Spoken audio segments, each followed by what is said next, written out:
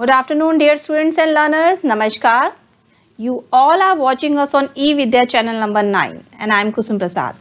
So dear students and learners, now get ready to understand social science, and this session is for class 9 students, and today's chapter is India's size and location. And to teach this subject, our today's expert is Mr. Pushpendra Singh sir. Namaskar sir, very welcome in this session. Thank you so much ma'am, thank you so much.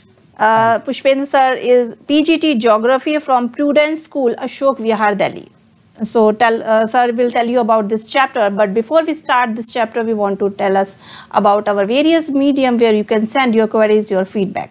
So dear students and learners, you can contact us through our phone number, that is 8800440559, and you can also email us on our email ID, and our ID is dth.class9@ciet.nic.in. And before we start this session, we want to share a very important message regarding G20. We are proud that India assumed the G20 presidency and will convene the G20 Leaders Summit for the first time in the country in 2023.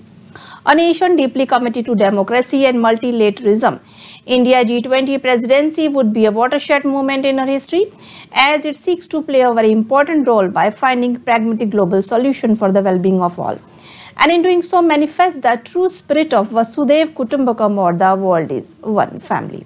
So now we've moved to our session, and this session is for class 9 students, and the subject we are going to study is social science, India's size and location. We moved to our expert, Mr. Pushpendra Singh sir.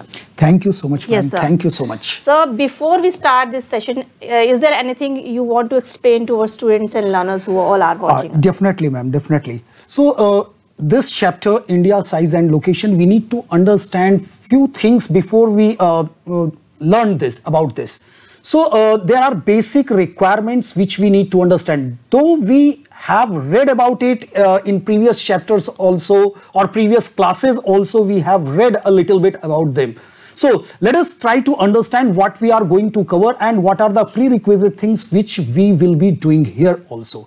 So if we talk about this chapter, so we are going to do India's size and location. So that means India's location, its size, India and the world, its neighbors. So these are the things which we are going to study in this chapter. But before we go here, we need to understand few basic concepts which must be known to us.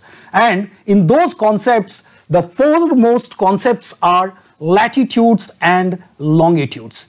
If we talk about latitudes and longitudes, you must have read these concepts in grade 6, 7th and 8th. So here a little elaboration is needed, because though in your chapter it is not mentioned, but everywhere, because you have to identify where India is located in the global perspective in your world map. So that can only be understood through when you are able to identify the location of India in perspective to latitudes and longitudes. So let us try to understand what are latitudes. So if you see these lines, latitudes and longitudes, if you see here circle, round circles, these are latitudes. And if you have to define about what are latitudes, so latitudes are those imaginary lines. Remember, these are imaginary lines which are drawn on the surface of the globe in east and west direction parallel to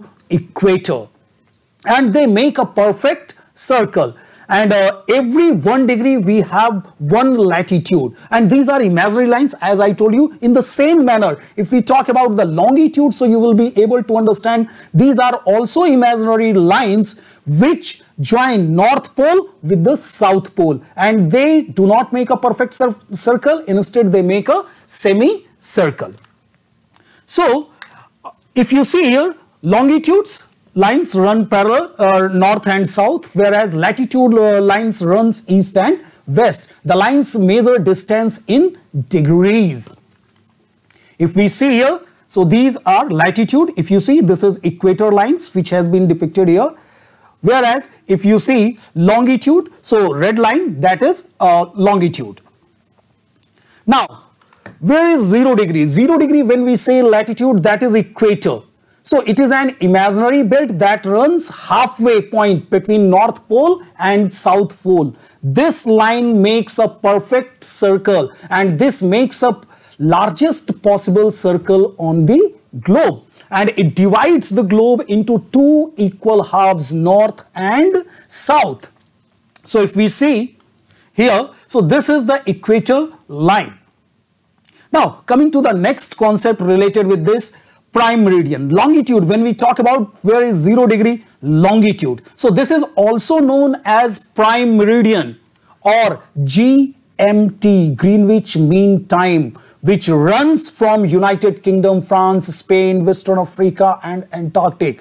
All the watches of the world are matched with the time of these places located on Greenwich Mean Time or prime meridian. Now, so this is the line which is at the center, if you see here. Now, international date line, this is another imaginary line which we must know, because when we talk about this international date line, it clearly separates the globe into two parts. As you cross this line from west to east, so from Africa to Asia, if you are going, you will gain 1 day in time, whereas if you are going from Asia to America, you will lose 1 day. So sometimes you are asked whether you can live the same day. Yes, it is possible that you can live the same day twice in your life, but you will also lose 1 day if you are coming from America to India. So if we see here, by combining latitudes and longitudes, we can derive the location of a place, and it can be pinpointed directly where India or any place is located. We will read in higher classes all these things, where coordinates are there, how we can reach there. These are told to you.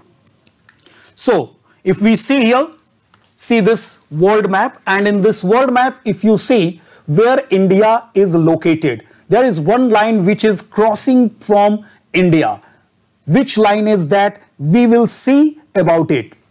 Right now, if you see, it is 80 degree line. But as we talk about hemisphere, so by using equator and prime meridian, as you have seen, that we can divide the world into 4 hemispheres, which are known as northern hemisphere and southern hemisphere by equator. And if we talk about the prime meridian, so this is eastern hemisphere and western hemisphere. So if we see this a little clarity, you will get here. So in the first picture, if you see, this is prime meridian, which is dividing the globe into 2 hemisphere, that is eastern hemisphere and western hemisphere. Whereas if you see the second picture here, equator is dividing the globe into 2 hemisphere, northern hemisphere and southern hemisphere. So you need to understand there are 4 hemispheres which we must know, because this is very important when we identify where India is actually located.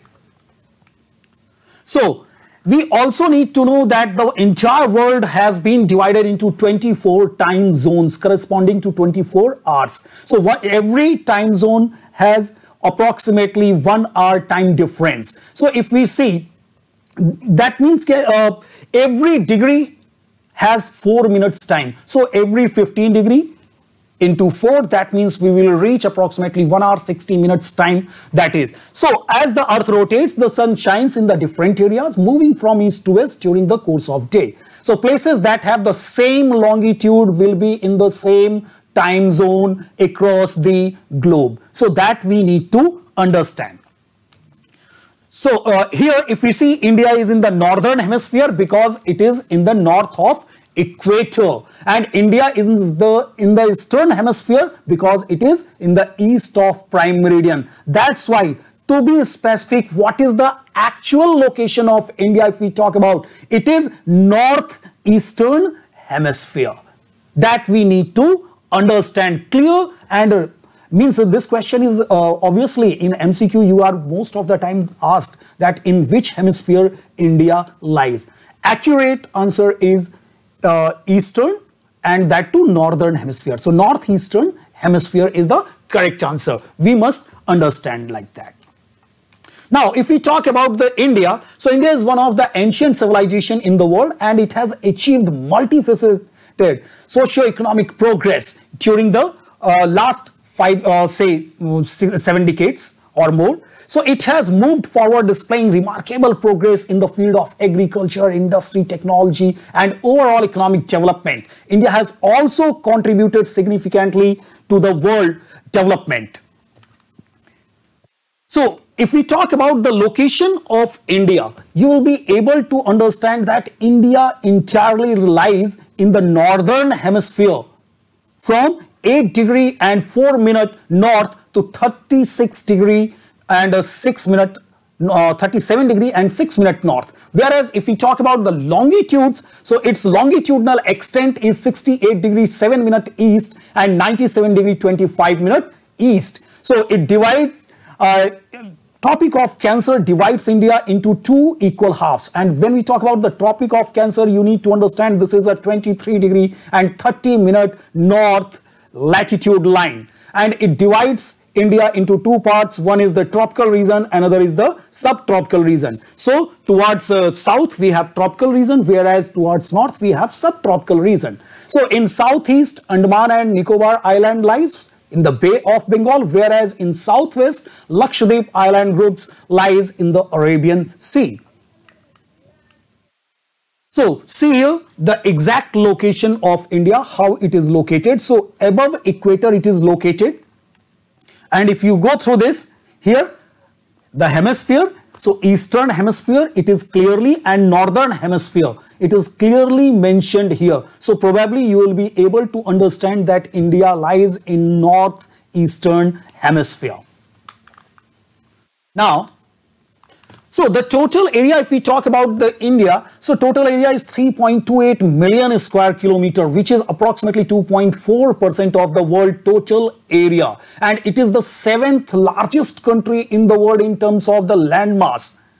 It has a land boundary approximately 15,200 kilometer, and the total length of the coastline is, including the Andaman and Nicobar Island, is 7,516.6 kilometer to be specific. So in the northwest, north and northeast of India, Yangford Mountain bounds it, whereas in south about 22 degree north latitude, India narrows and finally tapers towards the south, and in Indian Ocean it divides it into two seas, that is Arabian Sea and Bay of Bengal Sea in the east.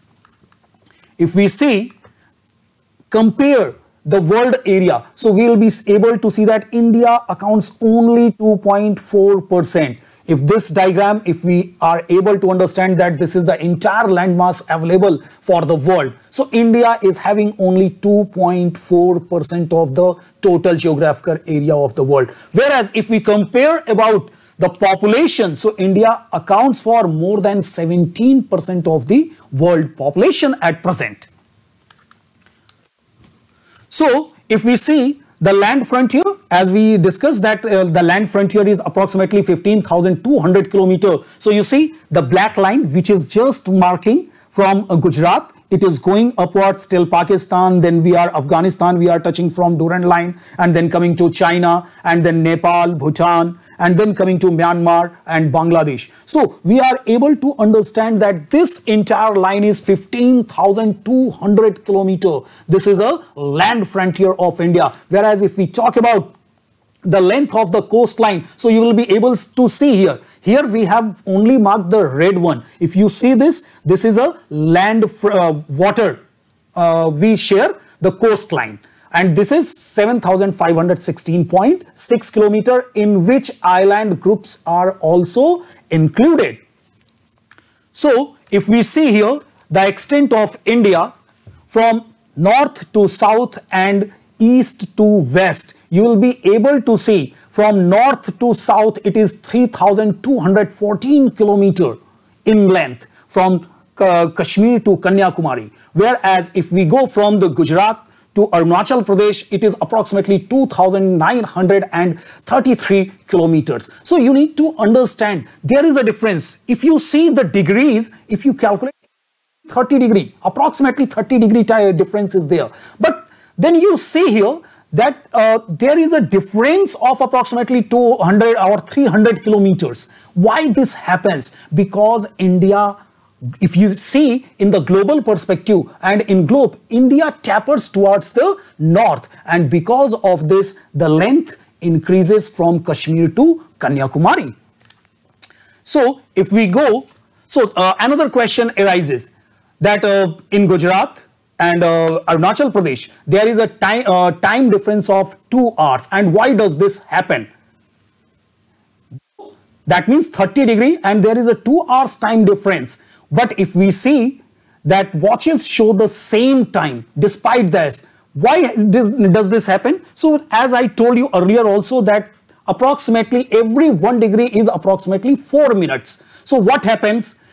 We find out that 29 degree 30 degree, if we calculate it, so it will be approximately 120 minutes. That means 2 hours time difference will be there. But still the watches show the same time because India has selected only one place and one line, and that line passes from Mirzapur. It is 82 degree and 30 minute east longitude, or we can say that 82.5 degree east longitude. So, if we talk about the India's expansion, as I have already discussed that, but here you need to see the line standard meridian. It is passing here 82 degree 30 minute east, as you see dotted line, it is represented there. So, you will be able to understand that. Now, comparison if we do that, where does India stand? As we have discussed that India is the 7th largest country in terms of area. So you will find out a comparison is there. So Russia 17.9 million hectare in a square kilometer, whereas India is only 3.28 million square kilometer. That means India is approximately 5 times smaller than Russia.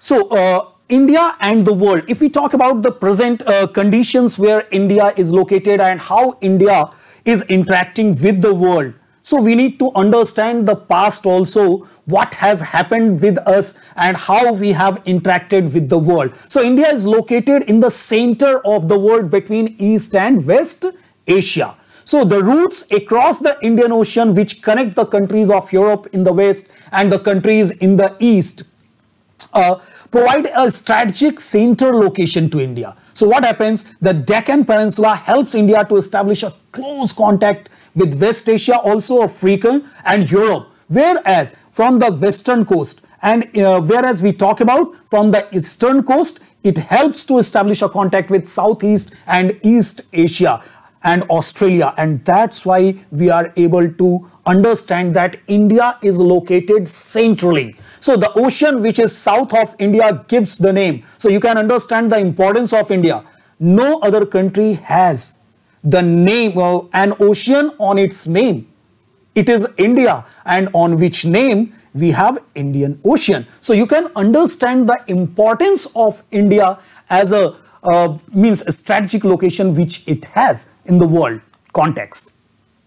So the land routes, if we talk about the ancient land routes, when there were not waterways were not discovered. So what used to happen? India had relations with the Roman Empire and various Western nations and Eastern nations. If you talk about the Buddhism, it has reached till towards China and Japan. How it has reached? Because we had land contact with them. Even the things which we get in the Western countries like Rome, civilization and Greece, where evidences have been found that Indian civilization, the traces of Indian civilization, that we had a contact with them, those have been found. So land routes helped India in exchange of ideas and commodities since ancient time. If you remember that you have always been taught or told that India was a golden bird. And let me tell you that the discovery of the world happened only because the Europeans wanted to discover India, a land with the golden bird. They wanted to do the trade with India. That was the main reason which led to the discovery of the world. So India have propagated the ideas of Upanishad and Ramayana, the stories of Panchatantra, the Indian numerical and decimal system. As you know that India has discovered this decimal system or zero. Aryabhatta was discovered. So these things, if we talk about, and Indian spices are still famous across the globe, as these were famous at the time in the previous years. Also, the influence of Greek sculptures and the architectural styles of dome, minarets and West Asia can be seen in different parts of India. So we can see that how India is one of the most important nation located centrally in the globe. So its neighbors, if we talk about, so India comprises approximately 28 states and 8 union territories at present. So northwest Pakistan and Afghanistan, these are our bordering neighboring countries. In north we have China, Nepal, Bhutan, and in east we have Myanmar and Bangladesh. Whereas in south we have Sri Lanka and Maldives. Sri Lanka and Maldives are our southern ocean neighbors. They do not share land boundary with India. Rest of these countries share the land frontier with India. So Sri Lanka is separated from India by a narrow channel of sea formed by the Pak Strait and the Gulf of Mannar, whereas Maldives Islands are situated to the south of the Lakshadweep Island. So a peninsula is a piece, as we have read about the what is a peninsula, peninsular India when we say. So it is a piece of land that is bordered by water on 3 sides but connected to the mainland on 1 side. So see here India and adjacent countries. This is given in your NCERT, this picture also. So adjacent country, if you see, so Afghanistan, we share a small border with Afghanistan also, which is a Durand line, which is in PUK. And then Pakistan, we have Nepal, Bhutan, Myanmar and Bangladesh. Our southern ocean neighbors, if you see here, so Maldives and Sri Lanka are given here. So if you see, so these are our neighboring countries. In this picture, you will be clearly able to see that where these are located. So India has always advantage to be called as the highway of the world because it is centrally located, as we have recently discussed that how India is centrally located and what is the importance of India at the head of the Indian Ocean. So in this way, we can say you must be having that do you know from the chapter. So the southernmost point of Indian Union is Indira Point, which got submerged under the sea in 2004 during the tsunami, and since the opening of Suez Canal in 1869, so India's distance from Europe has been reduced by more than 7,000 kilometers. Before 1947, there were 2 types of states in India, the provinces and princely states. Provinces were ruled directly by British officials who were appointed by the Viceroy, whereas princely states were ruled by the local hereditary rulers who acknowledged sovereignty in return to the local autonomy. So this is the Suez Canal, as we talked, by opening Suez Canal, which is located in Egypt, you can see, and this has reduced the distance between Europe and India. So if we summarize this chapter, so India is known for its rich commercial and cultural heritage and home to some of the oldest civilization in the world, like the Indus Valley civilization. India is spread across the eastern and northern hemisphere. Yes, India's latitudinal stretch between 8° and 4' north and 37.6° north. So got and longitudinal extent we have done. Yes, sir. Pushpendra sir, it was very interesting session. I hope students got many information regarding this chapter, and you beautifully explained this chapter, sir. Thank you so much, sir. Thank you so much. Thank you so much. And dear students and learners, before we wind up this session, we want to share a very important announcement, information regarding NCERT books. It's very important for our dear students and learners and our parents. NCERT textbooks for 2023-24 are available throughout the country. These textbooks may be purchased directly from NCERT sale counters located at New Delhi, Ahmedabad, Bangalore, Kolkata and Guwahati. These sale counters will be functional all the weekdays including gazetted holidays, Saturdays and Sundays from 9:30 a.m. to 6 p.m. And you may also place order for the books online from our website ncertbooks.ncert.gov.in, and these books will be delivered at your doorstep with no delivery fee. And if you want a soft copy of the books in PDF version, you can also download free from the NCERT, Diksha and ePathshala website and mobile app. Please visit the website ncert.nic.in to know more about the authorized vendor. So it's time to wind up these sessions. Students and learners, you don't go anywhere because stay connected to eVidya channel, and goodbye. Namaskar.